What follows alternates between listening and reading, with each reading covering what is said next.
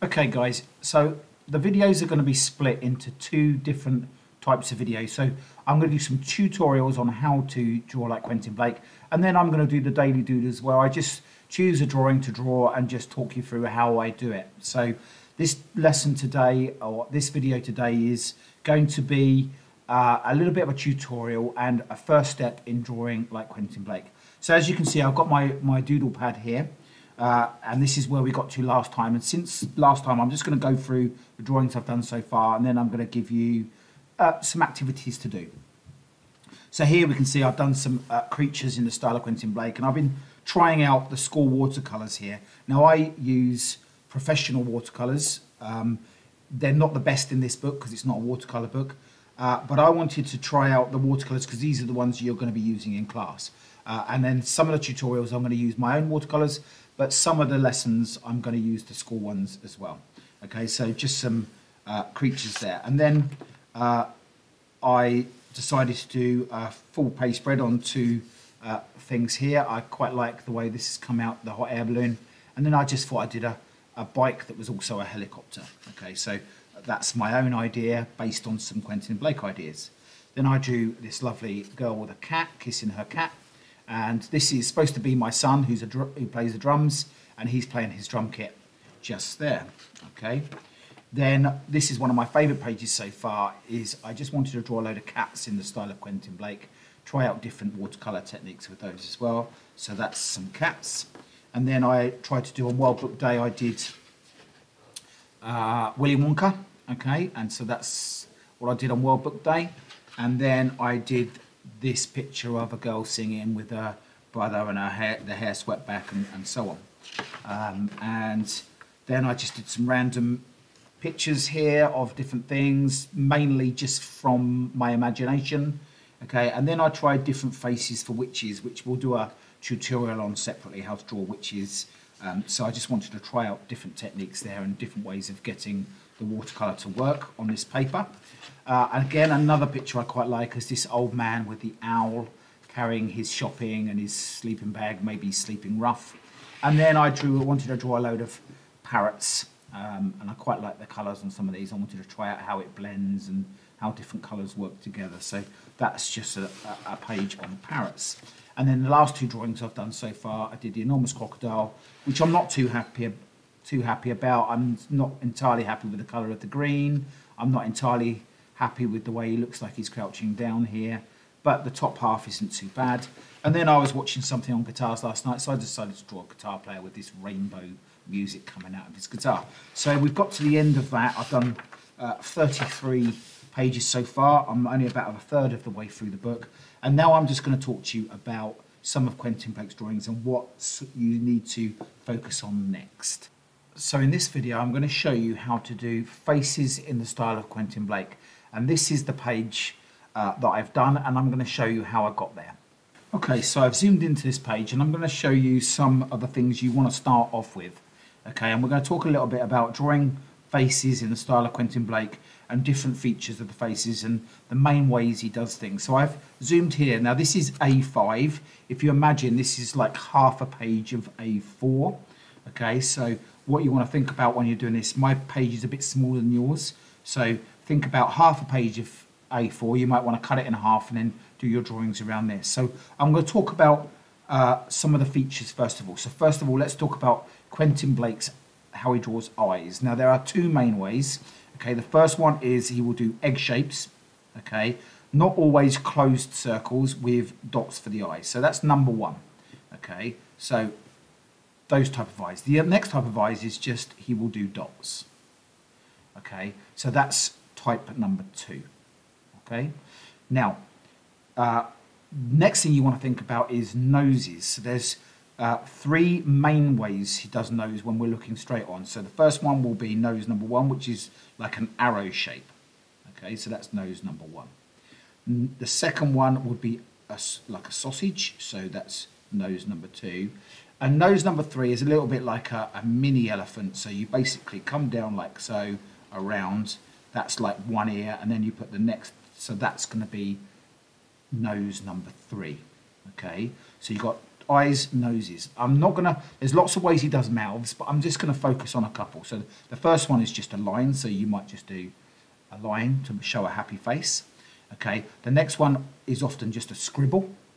Okay, and if you want to draw lips, you just draw a line with two mountains and a lake underneath, and that's the lips.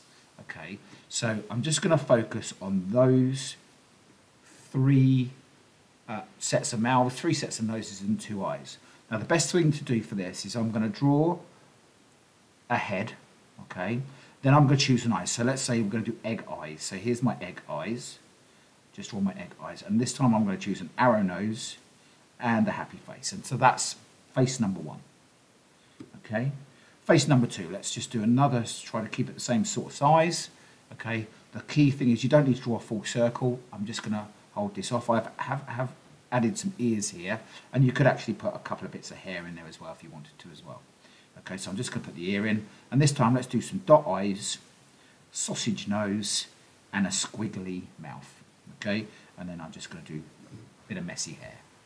Okay, and the whole idea is I'm just going to fill up my page with different ways of doing this. So this time I'm going to do egg eyes, and I'm going to do mini elephant nose, and then I'm going to do lips on this one.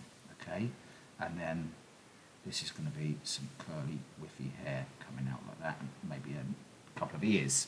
Okay, and then I'm just going to do another one, maybe a square face this time. I'm just going to do dots, and this time I'm going to do an arrow, and then I'm going to, let's do a squiggle. Okay. Okay, so those are the three, these are the main ways that you can draw Quentin Blake faces. So I'm just going to carry on. Why don't you have a go? You can draw some faces like this and use the different techniques. So this one I'm just going to draw and put the hair in, and this time I'm just, you could change the shape of the eyes to see, or even where they're looking as well. This time you can maybe make a different arrow, and then maybe a sad face. Okay, now I'm just going to add a little neck to these as well. So guys, why don't you have a go at drawing lots of different Quentin Blake faces using these different techniques, and I'll come back at the end and show you what I've done. Okay, so I'm back now. I've done it. I've gone over it with the pen, and this is a permanent pen. These have been ordered for you so that you can do this as well. So much of Quentin Blake's drawings are done with permanent ink and watercolor. So in this case, what I did obviously was go with pencil first, and then I've gone with the pen. But Quentin Blake often goes straight in with a pen. So what happens there is, if you make a mistake, you can't mask it. So I'm just going to do a few faces here with just the pen. So I'm just going to just be brave. And sometimes you can see that actually the drawing is often better because it's more spontaneous. Okay, so that's my next face. Let's do a sausage, and let's do a squiggle. Okay, and you can see these are much more spontaneous. These are much more thought out, and this is the style you want to go for. This very rushed looking style. Let's just do one more nice round face, and let's do egg eyes, little egg eyes. Let's do elephant nose, and let's do lips, and then let's do a hair that comes down the side here, and neck. Okay, so those are I've done 10 faces there, or 11. So what I'm going to do now is I'm going to talk to you a little bit about watercolour. So here's the watercolour palette that you're going to be using. Now I'm going to do some separate tutorials on different ways of working with watercolour, but for today we want to keep it simple, and we're just going to go with a simple wash. And we're going to think about two colours. Now I tend to, for skin colours, I mix different colours. So I mix reds and whites and buff colours to make different variations of skin tone, or I might use some browns for some darker skin colours.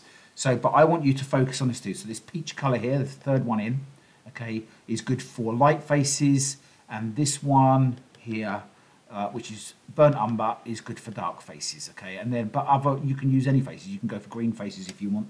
It doesn't really matter. So I'm just going to mix up the paint. Now the idea here is really key. What I'm going to do is I'm just going to keep adding water, and I'm just going to keep this moving over the top to get the pigments moving about. I'm going to add a bit more water. Okay. Now because they're new, they're all a little bit dry and they just need a bit of water put into them. So I'm just going to get my palette out, and what I'm going to do is I'm going to get a space where I'm going to mix lighter colours. So I'm just going to use this section here. It's always important when you're mixing that you want to keep your yellows as far away from your blues as you can. But we'll talk about that in another video. So here's my light colour. I'm just going to keep adding that there. Okay. So let's do a few light faces. So at the moment, now it's always good to have another piece of paper. So I'm just going to use this post-it note. Another piece of paper where you can just see what happens, whether it's too dark, whether it's too light, or so on. So I'm quite happy with that. So let's just do a face. So let's just come in. And I'm not worrying about everything. Now you can see at the moment, this is actually a little bit too dark. So there's one way to make it lighter, which is just to add more water. So in the palette, I'm just going to add a bit more water. Okay, and take as much of the paint off my brush as I can. And let's just go in. So that's much better. Okay, and I'm just going to roughly, I'm not worrying if I've got little bits missed out. Let's just do this one. Okay, you can leave a little bit of white cut shining through, and that's fine. That's what Quentin Blake does. Let's do this one here.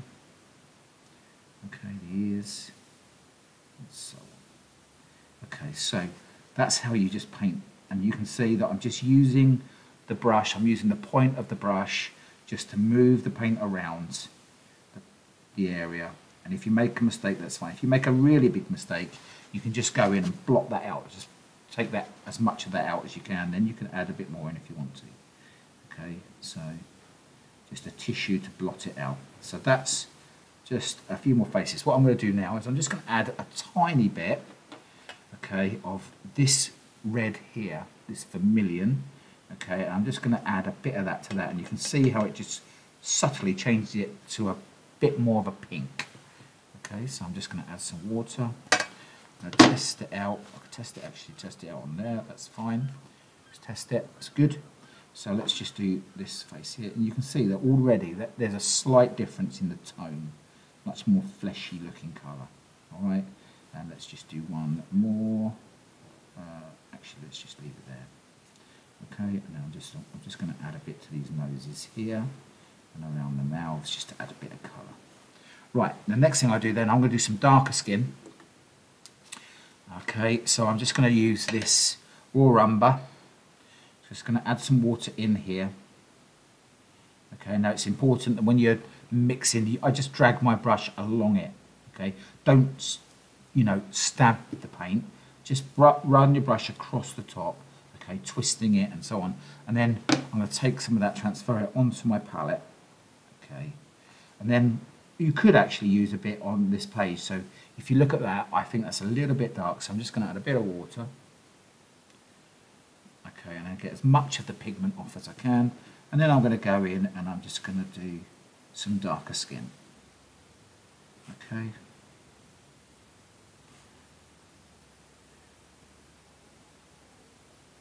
So lovely, that's that. Do this one.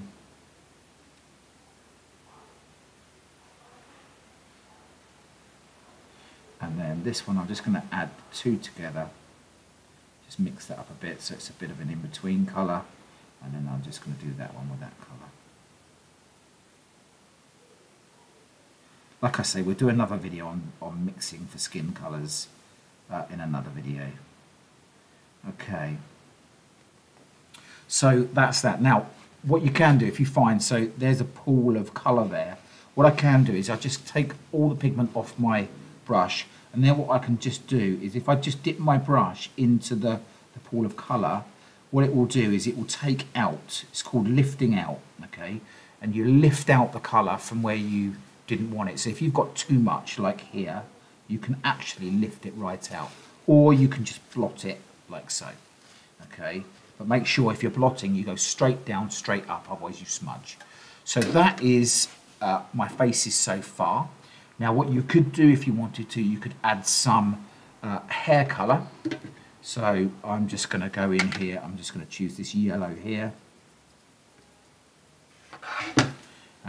I'm just, actually that's mixed in with it, so I'm just going to, that's a sort of mousy brown colour. And then what I can do is just do that around there. Okay, a bit more yellow. Okay. And notice it's really quite messy the way I do it, so it doesn't have to be perfect. But you can use whatever hair colour you want, some blondes, some browns, whatever you choose. And notice that I'm not trying to colour in between the lines. Okay, sometimes the colour suggests the hair, sometimes the lines suggest the hair. So if I just choose a bit more yellow here, I'm just going to come up there, and actually I don't have to stay within the lines. Okay, so those are some of my heads so far using the school watercolours. Why don't you have a go at filling out a page with lots of different faces and practice drawing the faces with different types of eyes, noses and mouths, but also using different watercolours to colour them in, and then see how you get on. I'd love to see some of your work. Okay, and then I will also, if you've done some good work and your teacher shows me, I'll post those up to show everybody as well. So guys, until next time, enjoy drawing faces in the style of Quentin Blake, and I'll see you soon.